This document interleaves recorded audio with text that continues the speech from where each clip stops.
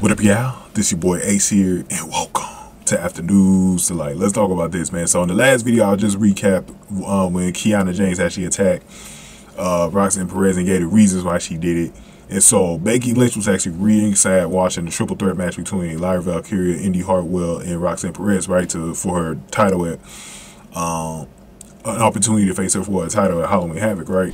So she was on commentary and she saw Kiana James after Roxanne Perez hit a pop roster that probably would have put Indi Hartwell away, and she probably would have been facing Becky Lynch instead of Lyra Valkyria. So Lyra Valkyria was actually saved by Kiana James. So Kiana James had to try to attack Roxanne Perez, and then Becky got her back to get the match back under control. She hit her back, and so we know that also Kiana James has been threatening to take that belt away from Becky Lynch too, and I still think we're going to see that match at some point.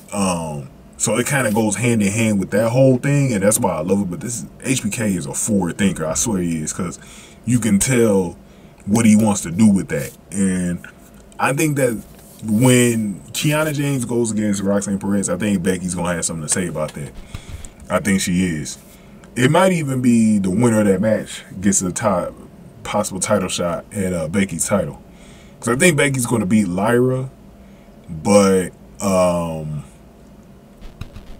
Kiana James should be the one to beat Becky, though. Whenever they get a chance to face each other, she should be the one to actually beat Becky Lynch, in my opinion.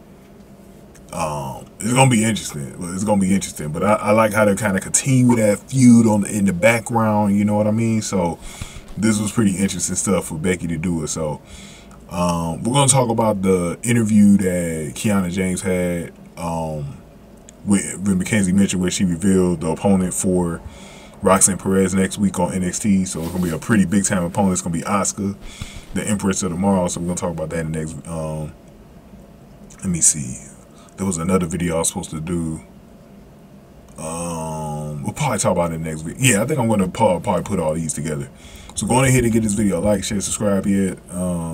Like, share, subscribe. Thank y'all for watching this video. Afternoons Delight.